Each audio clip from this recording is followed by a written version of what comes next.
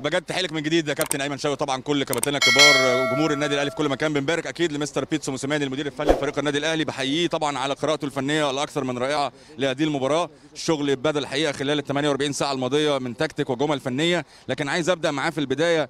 هدف شيكابالا كان محفظ اللعيبه، شايف ان كان في بعض الاخطاء لهذه الهدف، ولا كان لعيبه النادي الاهلي ادت ان هي ازاي في الشوط الاولاني؟ Yeah, beautiful goal. Shika will always go to his left from the right. We all know about it and we spoke about it, but we did not do our job. So, but we have to congratulate him. It's a good goal. The thing is that we received the same goal. We consider the same goal like before, you know. But it's okay. We focus on the positives. The positives is Sharif's goal was brilliant also, and he scored 2 goals.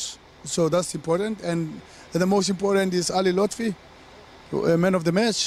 You know, maybe Sharif also can say I'm man of the match, but Sharif always scores goals. But to give Ali more confidence and boost, Sharif will forgive me. I'll give it to Ali now. اوكي، هو بيقول لحضرتك الجون شيكابالا فعلا احنا ذاكرناه قبل الماتش، حفظته اللعيبه ان هو شيكابالا بيحب يعدل على رجله الشمال وبيحطها على عدلته، وللاسف ما عملوش الشغل ده في الملعب. بس خلاص بيقول هو شيكابالا لعيب كبير ويعني لعيب بريليانت، لعيب يعني موهوب وكويس مميز. بيقول بس خلاص احنا مهم ان احنا نفكر نركز في الحاجات الايجابيه. الحاجات الايجابيه ان احنا سجلنا جونين، شريف جاب جون برده رائع، والحاجات الايجابيه ان محمد شريف جاب جونين ودي حاجه كويسه تديله ثقه، وعلي لطفي شايف انه رجل مباراه. يعني ممكن حتى الناس تختلف معايا تقول محمد شريف رجل مباراه او علي لطفي، المهم الاثنين ده حاجه كويسه للفريق وتدي ثقه ليهم في الماتشات الجايه. مباراه ب3 نقاط زيها زي اي مباراه في بطوله الدوري العام، والنادي الاهلي عودنا على كده. خلاص المباراه انتهت، نبدا نفكر في القادم. لكن انا عايز ارجع لعلي لطفي مره ثاني، تحضير مستر موسيمانى لعلي لطفي النفسي ازاي؟ لان الحقيقه الجهد الكبير اللي بذله والمجهود النفسي اللي بذل مع علي لطفي ظهر بشكل مميز جدا، لان هو جاي من بعيد يا دكتور عمرو زي ما انت عارف. No, look, I must give credit also to the goalkeeper coach Michel. He's doing his job there, and he worked on him the whole week. He's the one. Coach Michel must get credit. But Ali Lotfi, okay, I spoke to him before to say no pressure, just enjoy your game. You're not Shenawi, and don't compare yourself to Shenawi. You're Ali Lotfi. Do what Ali Lotfi can do. So he had a brilliant game, and I'm happy for him. He doesn't need any motivation, but this game will give him extra motivation.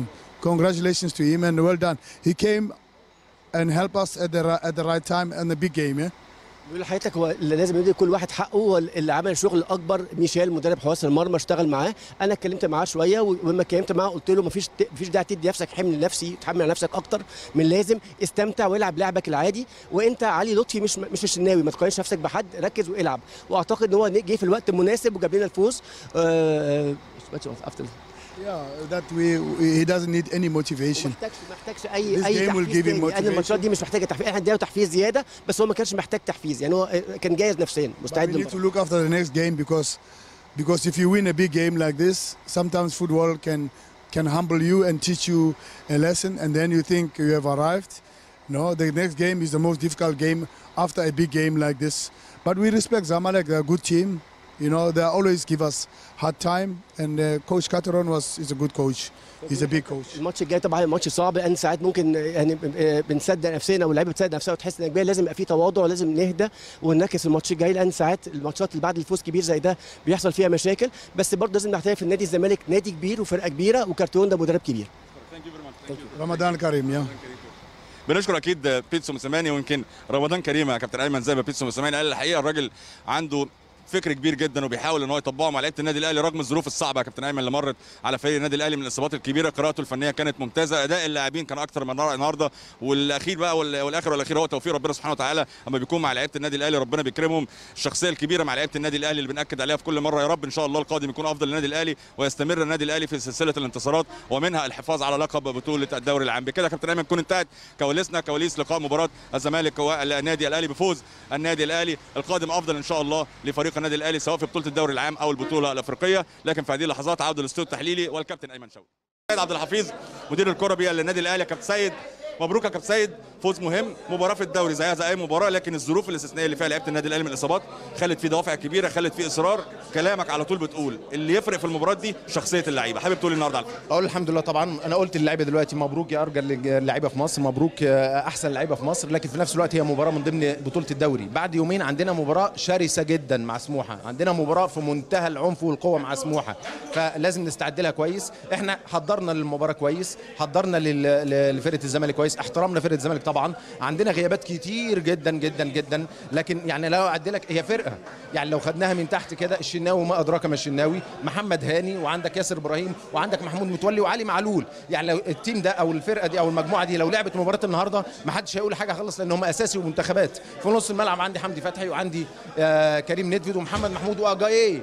يعني انت عندك فرقه كامله بتلعب اساسي وبتاخد مشاركه مش موجوده. لكن هو السؤال هنا، يعني طالما انت دخلت النادي الاهلي لازم تتحلى بشخصيه النادي الاهلي، لازم تتحلى بصفات النادي الاهلي، لازم تتحلى بمقومات التيشيرت اللي انت بتلبسه، الا واهمها واقواها ان انت يكون عندك شخصيه قويه جدا جدا جدا. ربنا هيديك التوفيق طالما انت مخلص للشيء ده، وطالما انت بتأديه بشكل كويس جدا. الحمد لله ربنا ادانا النهارده وكسبنا، لكن بمجرد ما هنروح لبيوتنا وبكره هنستعد، هيبقى عندنا استحضار واستعداد لمباراه مش عايز اقول اكثر عنفا، لكن هتبقى مهمه جدا جدا في مشوارنا.